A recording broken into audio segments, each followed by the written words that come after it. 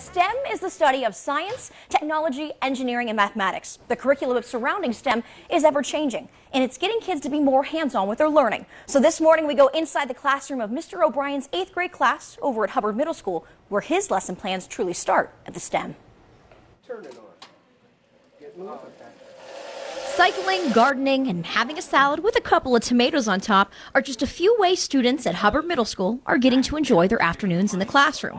No, it's not jumping on a bike for gym class or having that salad during lunch, but they're actually enjoying all of that and gardening in their 8th grade health class. So they have the garden as well as a bike generator that students can get on, pedal to create electricity that then is used to power pumps in the garden. So they're learning about renewable energy, they're learning about sustainability, they're learning about where food comes from and the implications that that really has on their life and their health and the community around them. Katie and her husband Tom Phibbs are co-owners of Lettuce Do Good, which is an indoor gardening and STEM education company that brings hydroponics into 28 schools locally.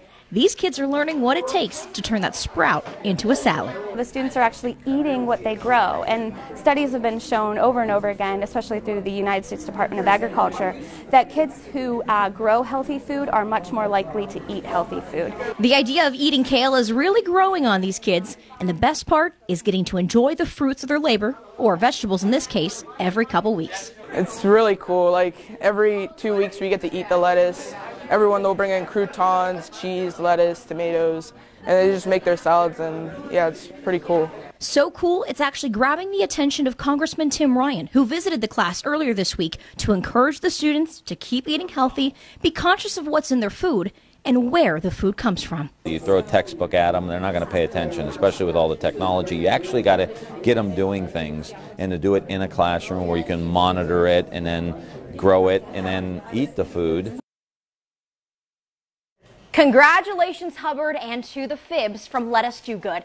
Now, folks at home, if you have any stories about great work being done inside the classroom, we want to share the story. So please send those ideas, whether it's about educators or students, to WFMJ today at WFMJ.com.